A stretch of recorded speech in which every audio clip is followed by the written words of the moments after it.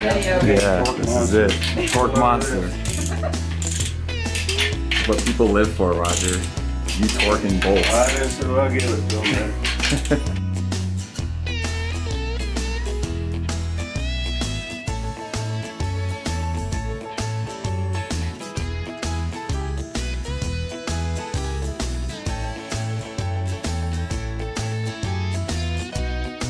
House. We gotta take this to Grandpa Roger's shop, and Elliot, in case you guys haven't seen how big this little boy's gotten. What do you think, bud? You're a Mopar puppy, aren't you? Yeah. There he is. Yeah, go take it to Grandpa Roger's. Okay. See ya. See you there. Alright, yeah, we're gonna fix this engine room real quick. Where you want to stick it, honey? In front of the Chevy one. Okay. Over the Chevy. Chief's orders. Hey! Uh-oh. I better run after I put that in spot. Oh shit. Now I'm messing up Roger's assembly. God, yeah, messing up mine. Way to go, Frank. Alright, I think it's already messed up, so you're probably alright. That's a little better. Into the groove. So what happens, oil pressure hits this, and expands that seal out so it fits tight against the shaft so it doesn't leak. You make a mistake putting on it like that, it's like a funnel to the outside. And you will know shortly thereafter. Okay. There is one way to do it. The right way and the you're crying way. I've done it again. Here's an aerial view of what Roger was talking about too on your rear main seal. We can get some focus here. There we go. You can see that taper on the inner edge there of that rear main seal. So that's just one way to do it.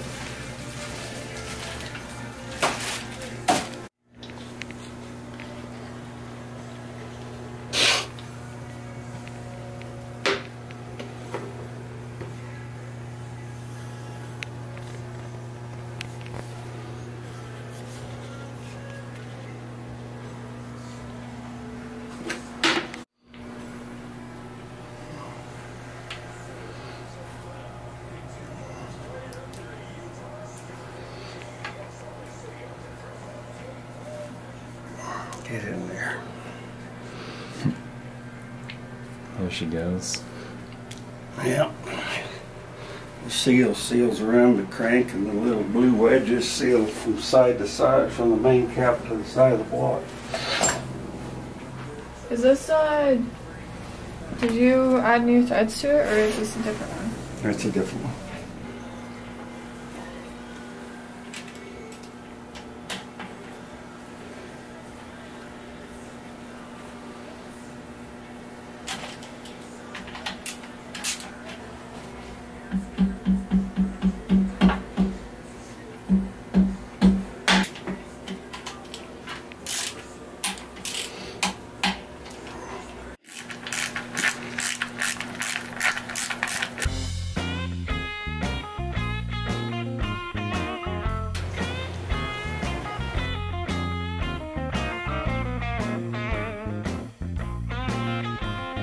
Just said pistons, rods, rings, and rod bearings. Pistons and rods and rings and rod bearings. Pistons and rods and rings and rod bearings. All right, there's your pistons. Yeah, it is on. Yeah, it is. I'll grab the rods.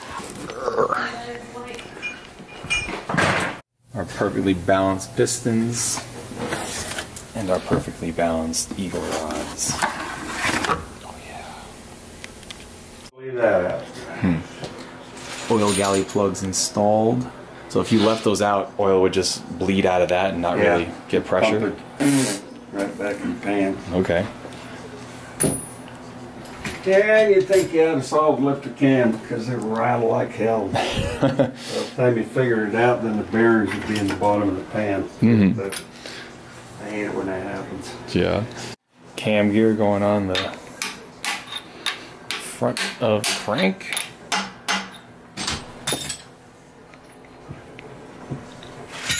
Out. I actually can lay them out in the rinse tank, rinse them off good, Okay. blow them dry, and I'll need just one.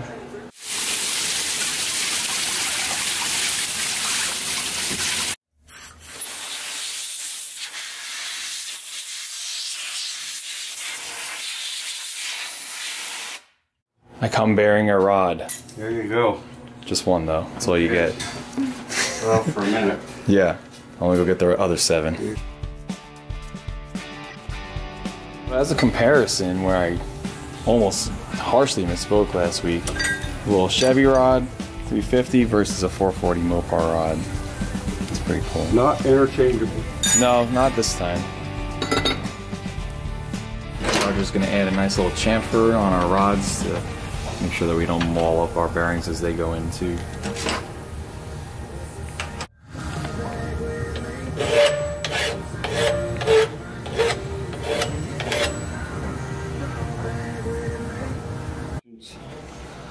So if they're out around, you'll pick it up. If you only measure it one way, then assume they're round, but assume is not a good thing to do.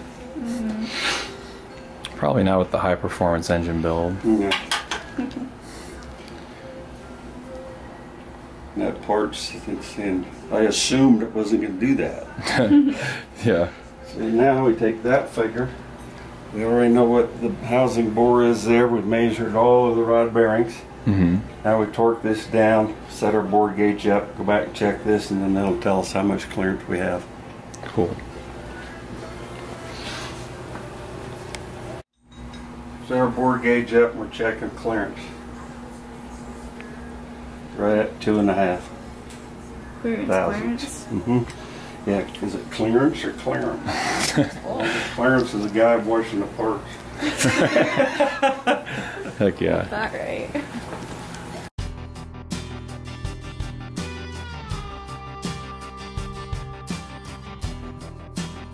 Slacking, Roger, and get on it already. Frank's the only one not working. What are you talking about? I was just over in Dishwasher City on your Pistons. Roger's got all the rods with the rod bearings installed, looking beautiful. I gave the Pistons a little bath as well, and it's time to get those bad girls installed. Checking the end gap on our rings.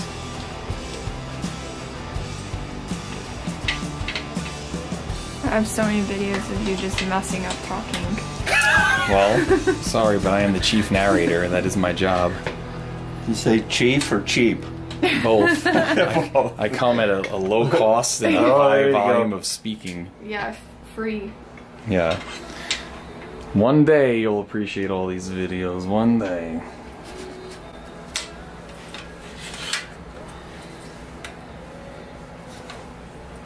So that tool is setting it down to where it would actually sit on the piston. No, it's just where they recommend checking the rings. The 1 inch down the bore. Okay. And it gets this way, it squares them up. Gotcha. So we're checking our end gap, which is this little gap right here where the 2 ends of the ring meet, because it's going to expand a little bit, of course, under heat of combustion, but you don't want them to expand so much that they actually butt up against each other and then bind, because that would be very bad. Almost. Yeah, if you get to the point they're closing, then it will wad up in the top ring line of the piston. Right, start eating away your wall. Stuff. Make it way out of locks, but there's several different styles. These ones look like little pigtails. Yeah. You're a pig, all right.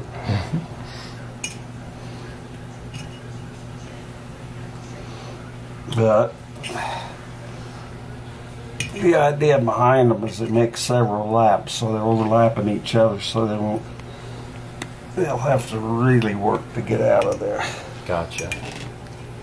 So they can walk out and get out. Yeah, the single locks can, but the end of it will be up in this bore a little bit, and as you put the pin in, it pushes back into that groove. A lot of times you'll get a snap out of it, so yeah. You know for sure she's in. Mm-hmm. So, magic. Number 4 is now number 1. That's right.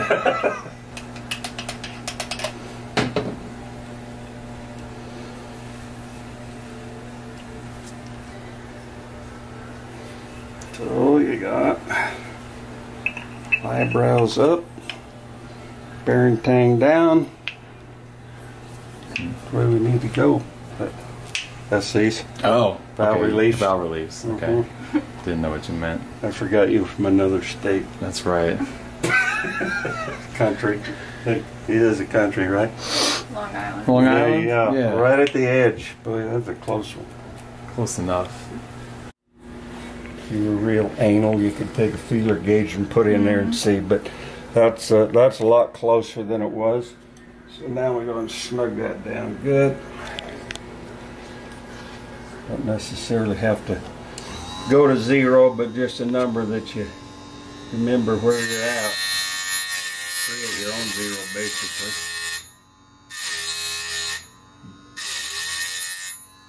Very gingerly go tap it in there, bring it back out, same routine all over again.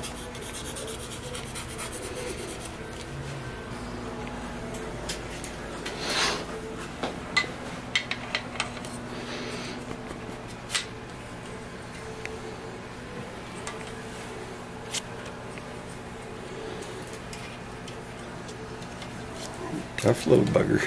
It's not cutting much. That's alright, we'll get it. If I've ever met a persistent person, it's you, so I know that it doesn't stand much of a chance.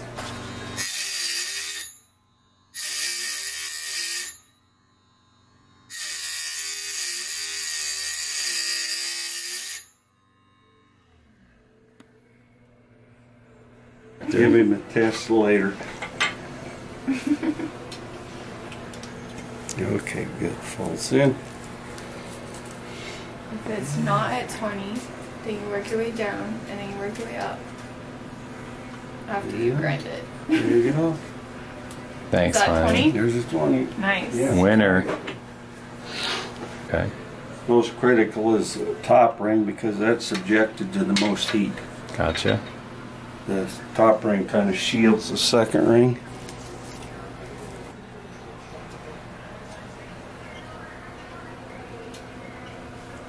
Looks Can good. live with that. Mopar Mama approves. There you go. Put the stamp on it and we'll ship it.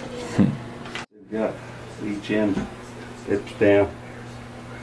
See, it looks different than this because it doesn't go all the way across. So what we want to do is set that over there. You don't want the gaps lining up. So basic idea behind this. Roll this one in.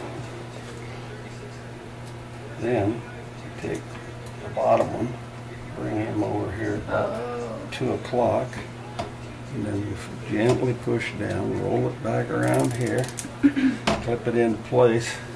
Then we rotate this back around and make sure those gaps are still there. Okay. So then, I think that was pretty good. So we'll put the other one up here. Push him down in the groove. Just slowly walk it around. Gently push it in. Feel that. See, it's nice and smooth. There's no binding. Okay. And you still go back here. Okay. Ear ends are still touching, so that makes this ring at the biggest part that it'll be.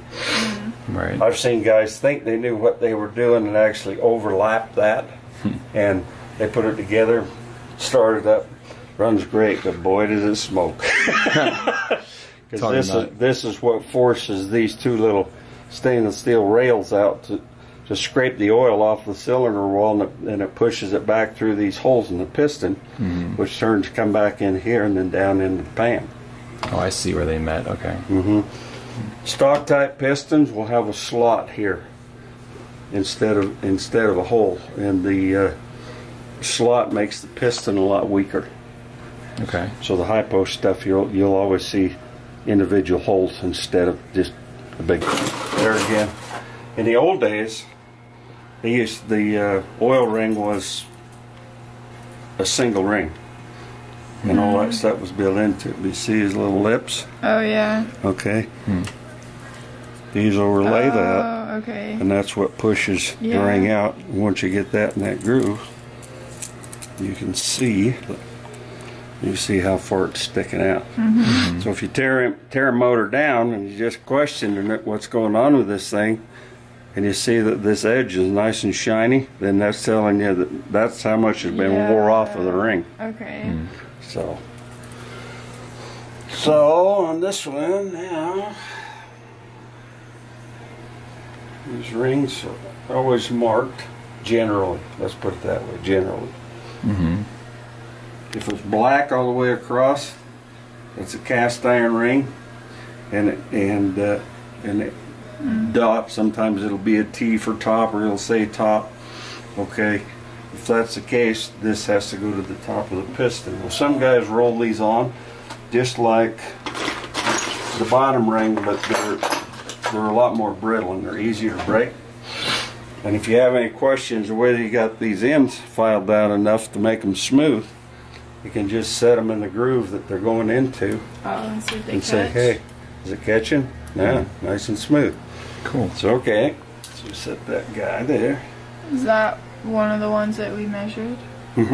That's the one that we did. So we're doing the one cylinder so we can set the cam up. So then I open them up just no more than a half to get the ring to drop over the piston. You don't want to distort it. Right. Then we go to the top ring. And if you have a ring that has no marked top and bottom, if you look at it real close, you see how this has got a bevel in it? Well, you'll find out if that's the type of ring that they're giving you, then it'll just be straight down here. So it'll be square across, square, square. And at that point, it doesn't make any difference which way it goes. Okay, this one's the top ring. You can tell by the shininess, actually what there is. You can barely see a little dark line. That's the cast iron ring that's been cut, and this chromoly material has been inserted into the ring. You get your tool. Sometimes it's both the same. Same thing, you start out on the front, kind of get him started in the grooves and keep spreading until you get it to drop over. Then, what I like to do, take squirt can, a few good healthy squirts in the cylinder, bring it back up here, squirt a little on the pin, the oil holes, then put your little oil on the skirt as well as pistons down the grooves. You don't want to leave them like this so the oil can't get in behind them. Put your finger in, it'll raise it up and go right down behind them, and you just gently rotate them. Okay, and you go back. First thing you want to do is go back and find your expander, making sure that the rings haven't jumped over that. Sometimes it's a little tough to come up with. You look where the top ring, oil ring gap is at. It's falling okay. He's over here. So we want to stagger this next one over here. So he's that far away. And then take the top one and spin him back around like that so you're that far away to that. And building a lot of motors, same bore size, whatever, or close to. You can get custom made sleeves, but this little thing here, as cheesy as it looks, it works like $1 million. This gives you a little adjustment here. Get them snugged up. You don't want it too tight, but just about like that. Then, in there. So you got a lot of clearance, okay? Serious clearance. Clearance. Yep, clearance. Set things in like that. Take your big dead blow hammer. Tap it down. So what we're doing is seating this compressor.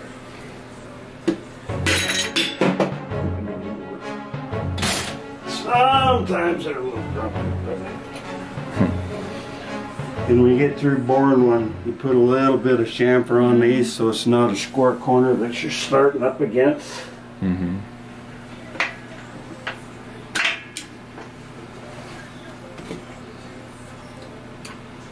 it back out.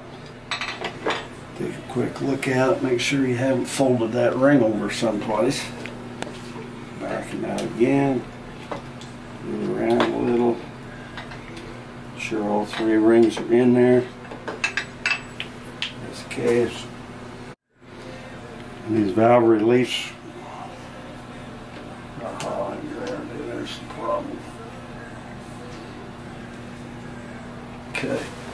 Here's the issue we got here.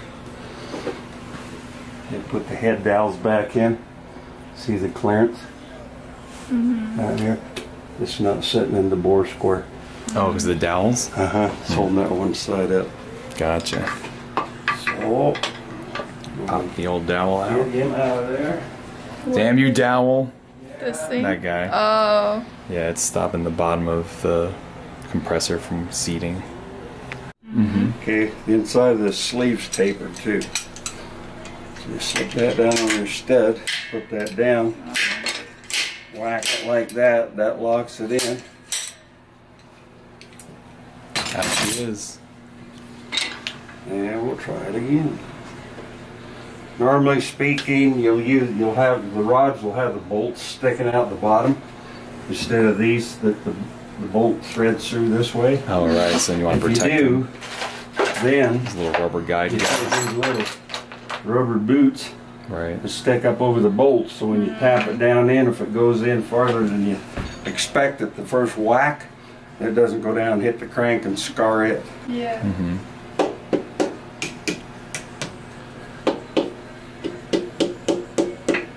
You got a little gap over here, and you can kind of judge how far you can tap this down before you get in the ring close to the deck surface. You want to leave you a little bit of clearance. There you go. Beauty. Okay, now just simply grab over the rod,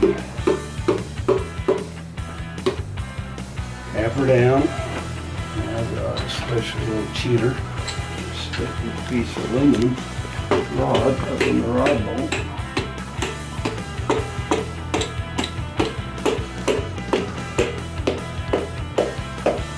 You got it right in so you know that it's not beating up the crank. First, Okay. rod and piston is in. You're looking again, your bearing tang. If you've got a stock type set of rods that you've reconditioned, you'll have numbers stamped on them. You just simply match up the numbers.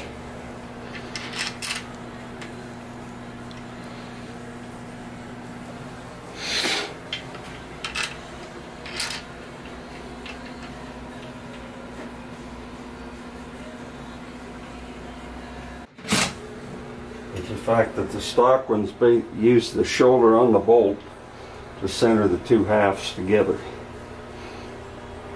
which works fairly well, but all your high performance stuff, Shoulder? little dowels, their counterboard is set right up in here. All your rod bolts, you'll see a little shoulder on them like this, Oh, and okay. that'll let this slide back and forth a little bit, but the way they do these, boy, I mean, they go in right where they're supposed to be. So it just ensures that both halves meet perfectly. Mhm.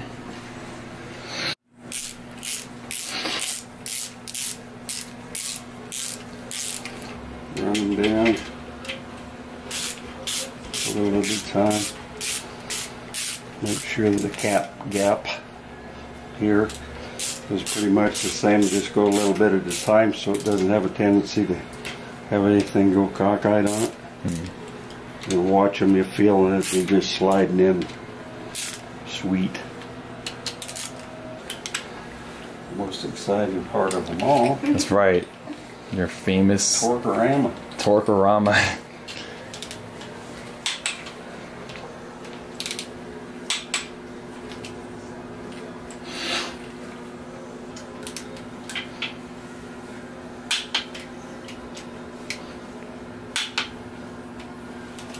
Stock rods will be 45 pounds with the extra tough bolts and material rods are made out of. Everything else, these torque at 65, Okay. which makes the housing board stick together a whole bunch better. Okay. fit in the range, you can get ready to put the pistons in, but it's a lot easier if when you're degreeing the camshaft to only have one piston rod in it so that you've got less drag. And when you're working with a cam, sometimes that's pretty tough to get a good reading on it if you've got too much resistance on it. So, those guys go in there. I don't know where this fell from. The tree of love. Grab Yeah, something. well, What? dark rings, number 2. Okay. Perfect. And we've been looking for that somewhere along the line. In turn throws this off. If when they're building the camshaft they miss this pin a little bit one way or the other in correlation to the center line of the lobe, or if all 3 of them missed it, Right. then we can find the screw up and repair it, Okay. which basically is the heart of a performance engine. We're degreeing the cam right now if you didn't figure out what was happening. And I'm totally, the first time for me to do this, I've always wanted to know how it was done, and I'm trying to understand kind of the reason why in doing it too. Roger was just explaining. It'll mess with your head, but Yeah. it'll be good. And it varies with what you're doing with the motor too. Sometimes you have a motor that's building, you want all this power on the bottom end or the top end, and by moving the cam and advancing or retarding it, it changes the way the cam acts, and it changes the RPM range as to where it comes in.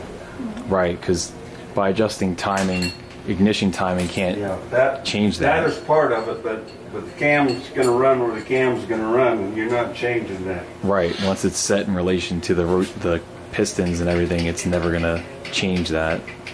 Yeah, you can twist the distributor till the cows come home, but it ain't going to get you where you need to be.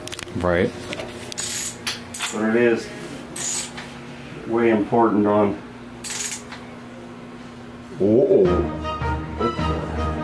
Wrong nap. So this is going to be interesting. Stay tuned.